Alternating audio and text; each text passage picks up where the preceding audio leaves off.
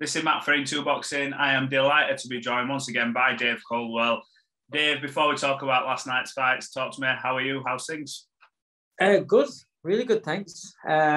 Keeping busy in the gym, and gym and football. That's life at the moment, to be honest. But it's good. It's really good. What about yourself? Yeah, I can't complain. I've got Vegas tomorrow, so I'm absolutely buzzing. Look at you, big time now, big time. I'm trying. God willing, this PCR test comes back all right. I know. That's it, isn't it? If not, I'm going to need to be looked after very seriously because I'll be in bits mentally if it does. But positive thoughts, it'll be fine. Dave, I want to get your reaction to last night's fight. We'll start off with Katie Taylor, Amanda Serrano. Incredible fight. I've been telling you for a while. This was a historic moment, not just for women's boxing, but for boxing in general. Yeah. Give us your thoughts and opinion on the event as a whole and that unbelievable main event. Well, I'll be honest with you. Two big shows on last night. Yeah. And I'm a big fan of Katie Taylor, and I've seen Serrano box before. And I'll be honest with you, this was a fight that I was worried about for Katie. I thought Serrano's a beast. And looking at Katie Taylor, you know, over the last couple of years, you think, well, you can see the miles are starting to add up now a little bit. And I thought this might be the one that she doesn't pull off. And I was kind of that mind track that I thought it's going to be a really, really tough night for her if she gets a win. I wasn't sure she was going to get the win at all. And I was looking forward to the Shakur Stevenson fight. But in my mind, because I'm a big fan of Stevenson and that fight and everything, I was kind of like, well, I hope the fights don't overlap. But I can imagine that probably if it looks like it's going to overlap, I'd probably switch over to Shakur Stevenson if they started over and then not find out the result and then go back to the Taylor fight. But, mate, those entrances, forget about the fight, the entrances got me up, the atmosphere, the crowd, and everything. And I'm watching, I'm thinking, I'm absolutely gutted that I'm not there experiencing it. I really was. That crowd, both 50-50, Puerto Ricans and Irish, it was just intense. I mean, Serrano's entrance was unbelievable. And then just the sheer focus and you could see how she got a mindset when Kate was walking out, so slow, soaking everything up, but so concentrated and focused. Yeah. Honestly, it was unbelievable. And then when they came out round one, and you've seen them both shaping up, and I'm looking at Serrano, because without being bad, without being disrespectful, a lot of the female fights that I've seen, when you've got a good fighter fight for a world title against somebody else, or the other person doesn't look as accomplished, as fluid, and look as higher quality as the star name. Yeah. But in this fight, they both shaped up round one and it looked brilliant. And I was like, wow, this is good. Yeah. These are really good. And the fight was just incredible. I know I'm ranting on, but I was honestly, without a doubt, the best female fight I've ever seen. And one of the best fights of the day. I thought it was brilliant. It really was. And the atmosphere just made it everything. And I've seen Jake Paul put out, said robbed and stuff like that. No, bullshit robbed. It was a close fight, but it was a fight where, look, I thought I'll be honest here, the DAZN commentary, a lot of times it gets on my tits anyway, but last night, they was making out as though Katie Taylor wasn't winning anything early doors. I thought she was out of box. Yes, two punches around. Serrano would cash away a good left hand up maybe or something. But Katie Taylor picking. And they weren't talking about that. So people that are just relying, and you've got a lot of Jake Paul fans and people out watching that, probably thinking that those couple of moments win her the rounds. Those couple of seconds win her the rounds. She had a couple of massive moments in that fight. A couple of rounds where I thought, Katie Taylor's not getting through this. This is it. And she showed immense heart and bravery to get through. But then not only get through, I think Serrano punched herself out a little bit, which allowed the pace to drop, allowed Katie to get her shit back together and get her boxing back together. And then she never relinquished it again. And that, the experience, the quality, the mindset, the toughness of the girl. We've seen so many times how tough she is, but all that combined to get her through last night. And I had her winning it by around maybe 2 rounds. Around. Yeah. I could have, but I wouldn't argue if it went the other way. It's one of those fights. Yeah. Because the early rounds, some of them were close. What I would say is the Serrano rounds were clear, and Katie Taylor's rounds, early doors, were nip and tuck. And it's like, you've got to understand what you're watching. You've got to notice that just because somebody lands a little bit of an heavier shot doesn't negate your 5, 6 other shots that are landing and scoring. And so I had Katie. I think I had her winning the first 3 rounds, maybe. I think it was. And after 8, I had it 8 all. I think I saw 8 all. I had 4 all after 8. But I thought she just nicked it. I think it's hard when you watch it and you're just absorbed. I'm not sat at home scoring a fight. All these people that score a fight at home and things like that. I'm there as a fan. I'm just wanting to see a great fight, and in my head, who do I think's won the fight? I'm not there to analyze it and do it as a job. But I had the feeling that I thought Katie Taylor won the fight, nicked the fight, but it was a close fight, a great fight, great advert for boxing. Yeah, absolutely. I mean, when you look at Katie Taylor and what she's achieved throughout her career, unbelievable. And this is the pinnacle. And we think about the doors that this will open for maybe the other fighters coming up. Well, she set the bar. She set the bar. Yeah. I mean, and this is the thing that I've thought. Listen, Clarissa Shields is phenomenal. Talent, everything, accomplished so much, everything. Yeah, great. But all this where they're calling her the GOAT and all this sort of, I'm thinking to myself, but every time I hear them talking about it, I'm thinking, are you forgetting what Katie Taylor's done? And forgetting what she's done for the sport and what she's done as a fighter. So I've always thought, well, am I out of line? Am I missing something here? But then last night, it just rubber stamps it for me. She's the greatest female boxer of all time. And she's the GOAT, if you want to call it. But she's been a trailblazer. She's a great role model. I think out of the ring as well.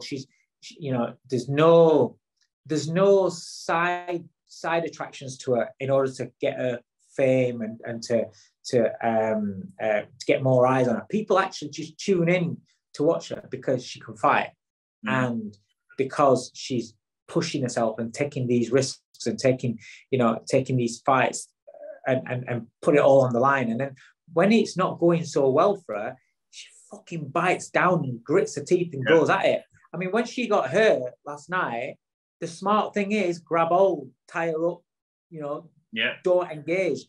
But she was like, fuck this, I'm giving it you straight back. And she was stuck there with a big puncher.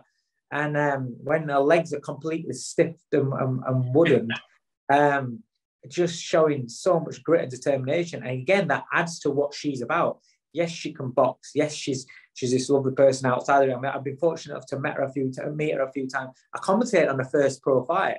And I remember she blew me away then because it was like, wow, because I'd never seen a female fighter like that.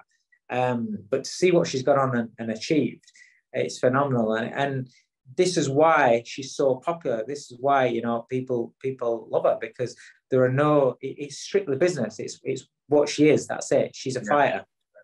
Did you ever think, obviously, you've been a coach for how many years now, did you ever think we'd get to this point in boxing where women's boxing has got to this point? Because it's continuing to grow, but like people, if they say they'll run that rematch back, that'll sell out again. Incredible. Massive. Did you ever think it'd get to this point? There's been a lot of work gone into it, and I've seen Howard. I'm not, he has his detractors and things like that, but I've seen how hard Eddie's worked on the female game. And because he's had somebody like Katie Taylor from the start, and he's developed Katie's pushed the sport, pushed the boundaries with her star pulling power and the fans in Ireland. She's kind of like set roots into everywhere else, into the rest of the UK, now in America as well.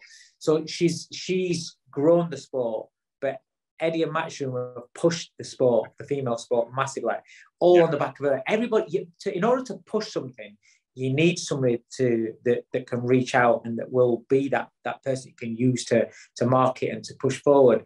And because they've had Katie Taylor, and she's been, she's done what she's done in the ring, it's allowed Matchroom to do the job that they've done.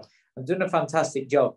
The things that people don't agree with them with, and people have the favourites and promoters and stuff like that. But you got to call a spade a spade.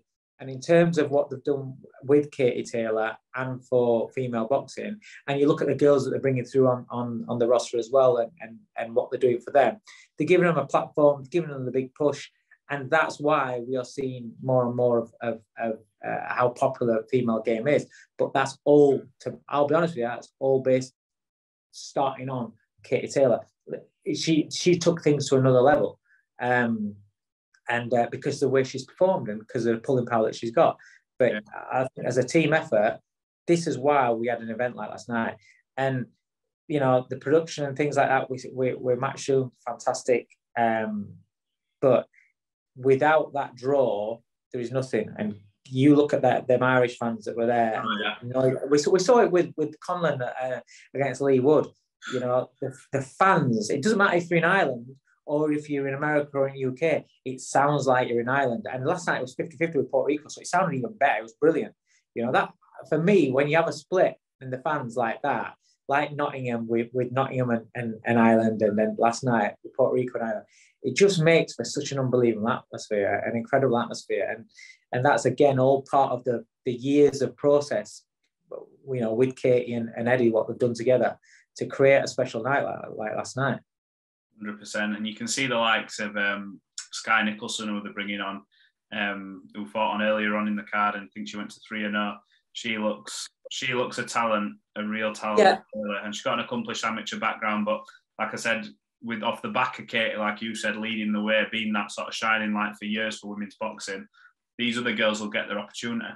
I think every generation needs a flag bearer, needs somebody that pushes the sport further into the average man and woman on the street. They know who they are, and every generation needs that. And because of their popularity, it allows others to come through.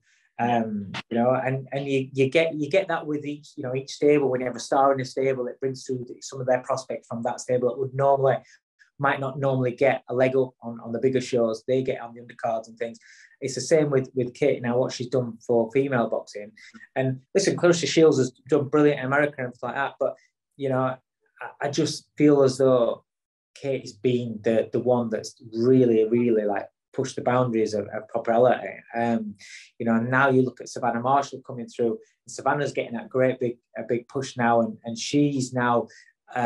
you're seeing her personality come out now, so she's getting more fans, so she kind of like the next generation, and so on and so on. So you will continue to that, and we've always said that each year that passes, or each Olympic cycle that passes as well, the quality of the women's game in depth will improve. That's been the problem for me, is that the depth isn't there. So you have a really outstanding fighter, but they're getting world title shots in 5 fights. Do you know what I mean? Because there's nobody around. So for me, it dilutes it a little bit, because you can't say it. And it's not about being sexist or anything like that. You can't say, they're on the same level as majority of male counterpart world champions, because they've not gone through the whole process. Like a lot of our world champions now, in Britain, say, maybe a full area level, domestic level, maybe European level, gone through the levels, having those tough fights against champions or contenders, and then get a world title fight. But because the depth is very, very shallow, when they're getting world title opportunities so early on in the stage, where they're still learning and developing themselves, they're not a complete article. But they're kind of like what we would have had area titles. It's a step up, right? It is.